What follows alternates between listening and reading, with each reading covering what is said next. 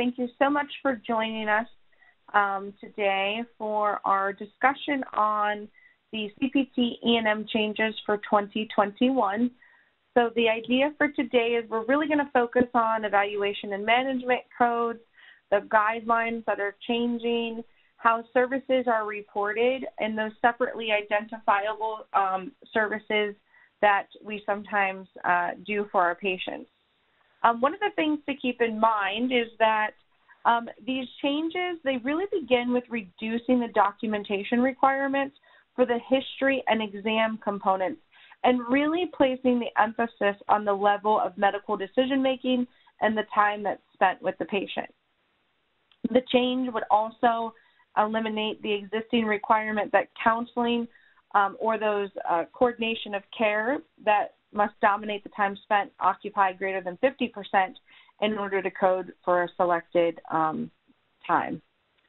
These changes do drastically alter how we will be reimbursed on E&M codes, and we're going to get into that a little bit later, but there is a significant change to those reimbursements on codes, specifically 99211, 99201, 99212, 213, 214, and really the top paying code would be your 99215 or 99205. So when we talk about time, the time really is, this is going to be the focus on our outpatient providers. So our primary care providers, our internal medicine providers, our pediatrics. It's not going to affect emergency departments.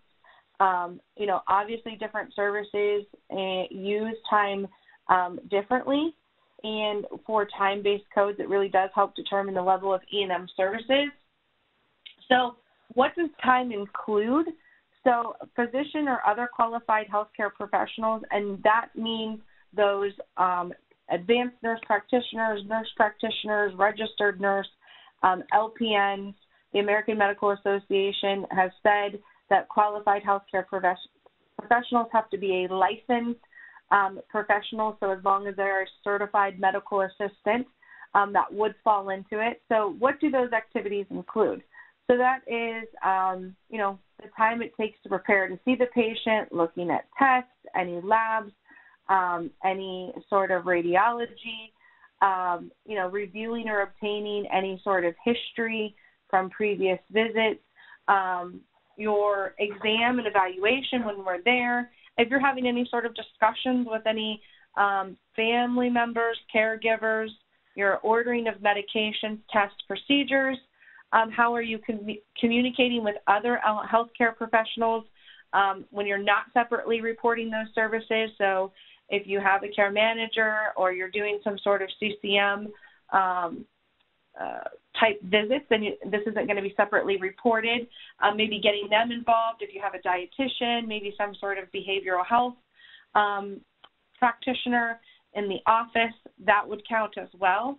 And then documenting that clinical information in the EHR, and then independently interpreting results, again, not separately reportable, and then communicating those results to either the patient, the caregiver, or somebody in the family, and any sort of care coordination, again, that's not going to be separately reported.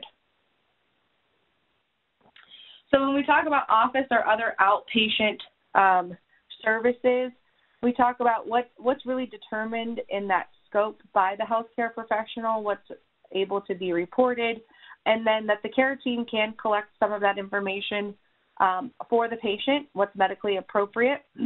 And then we look at the number of complexity or problems addressed at the encounter.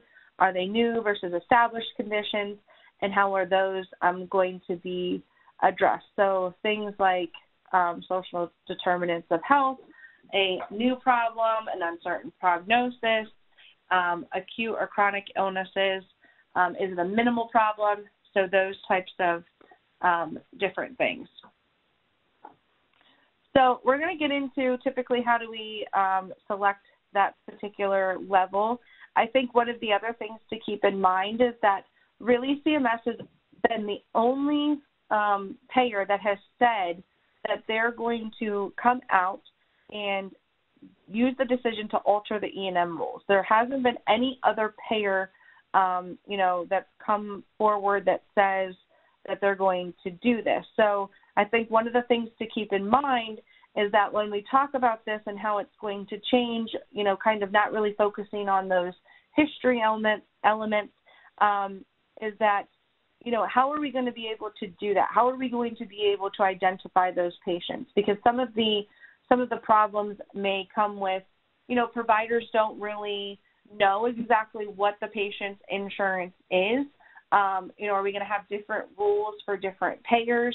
So while some of this seems a little bit easier, it can become cumbersome and burdensome for the provider, seeing as though, again, CMS really is the only payer that has come out with that. And again, it's only your outpatient codes, your 99211 through 215s, 99201 through 205.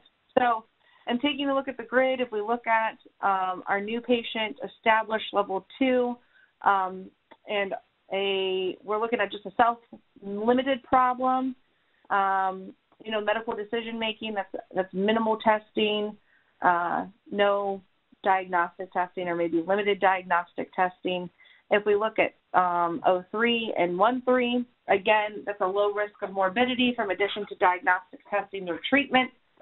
Are we documenting any of those tests? Did we review any of those notes? Again, that's included in our time, and so on and so forth. So as we go down through, 99204s and 214s, the moderate risk of, medical decision making, and all of that comes into play. So looking at some of the codes, here's the time that wraps up into this based upon the CPT code.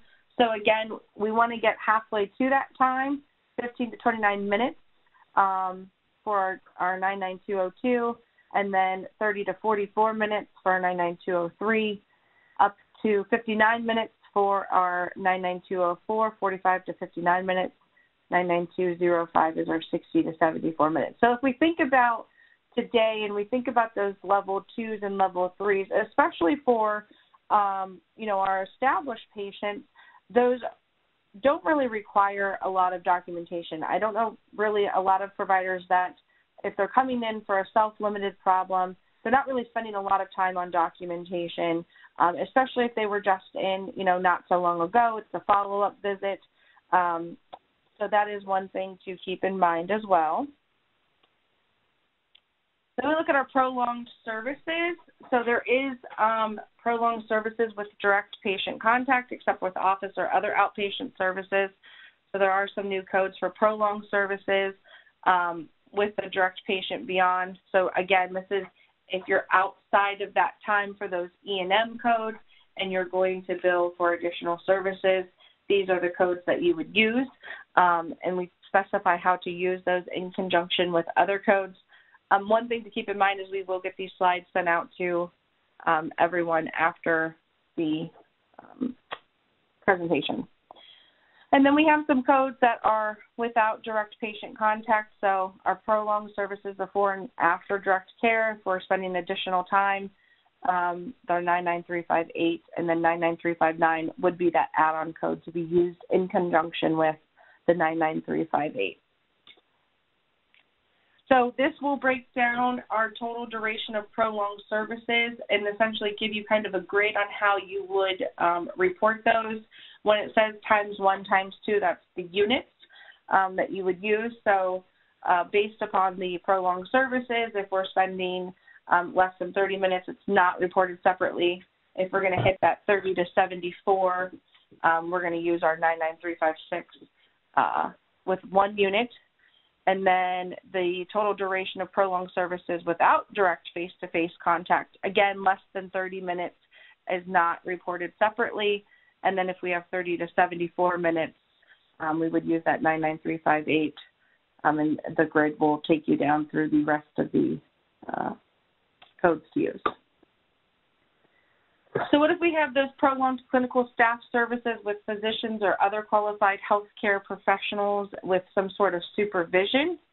That's in the outpatient setting. So there is a code 99415 for that for the first hour. And then if you have any additional time, 30 minutes with that, you would use that 99416 in conjunction with the 99415. So you would bill both codes. If it's with or without direct patient contact on the date of an office or outpatient visit, that prolonged clinical staff service in office or outpatient setting for the first hour, you would use those 99 codes in conjunction with the 99205 or 99215.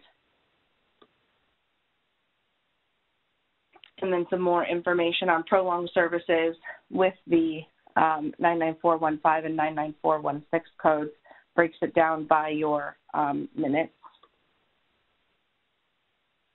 So here's our total time duration. If we're doing other outpatient visits, 99205, how would we bill that? Our units and how we would bill that for, based again upon time. If they're established patient versus new patient, the information is here in the grid for you. Okay.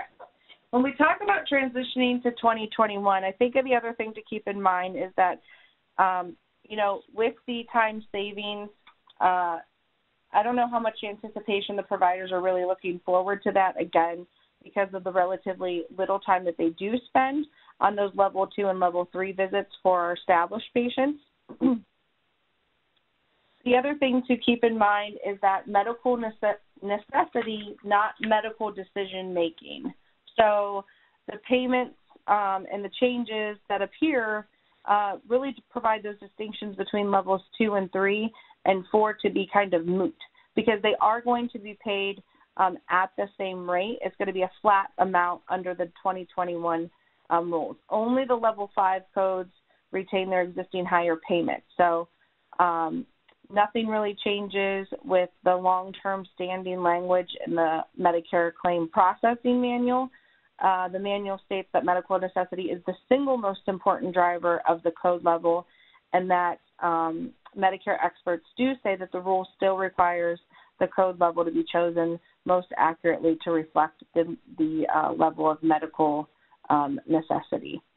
So it doesn't mean that they can't pick those levels. It just means that medical necessity still is always going to trump and play a factor into that.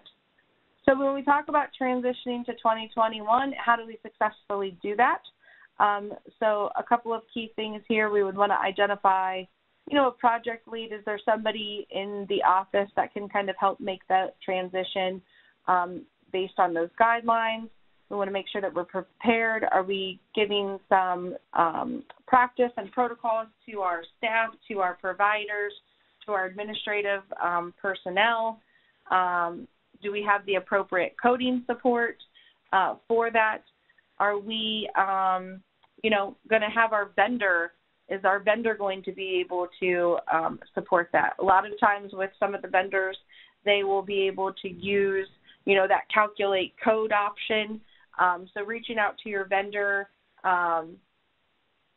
is really a key to make sure, is that change going to be there if you are using some sort of calculate code based upon your documentation, and if you don't, how are they suggesting that you do that? I would say that the other thing is make sure that you're aware of your medical malpractice liability with some of this stuff changing. That could be a factor into that. That is a recommendation by the AMA. The other thing is your compliance plan. As you transition to this, make sure that your compliance plan is updated, and your financial impact. So one of the things to be assured of is that you realize that these codes, they will come from CMS with a reduced rate, and your medical liability coverage requirements with your payers. So I did say that we would get into some of the codes, and I'll send this out as well. So when we look at a 99211, so we're going to look at our established folks here. Our 99211, with the changes, again, this is CMS only. This is the only ones that have really come forward. That reimbursement rate will be $24. The 99212, 213, and 214 will be a reimbursement rate of $90. So regardless of the level, it'll be $90, and then the 99215 will be $149. When we look at our new patient codes, our 9921201, that's $44 reimbursement. 99202, 203, and 204 reimburse at a rate of $130. And then our 99205 reimburses at a rate of $212. So a significant, decrease from previous years and previous data, especially with the flat rate going into effect for those, 99202s, 212s, 203s, 213s. Here's a couple of our resources that we've pulled this documentation from. Again, we'll pull out the payment system and send that out to you guys, as well as the PowerPoint presentation. And really, that's all that we have for today. It was just a quick high-level overview. And thank you guys all for joining.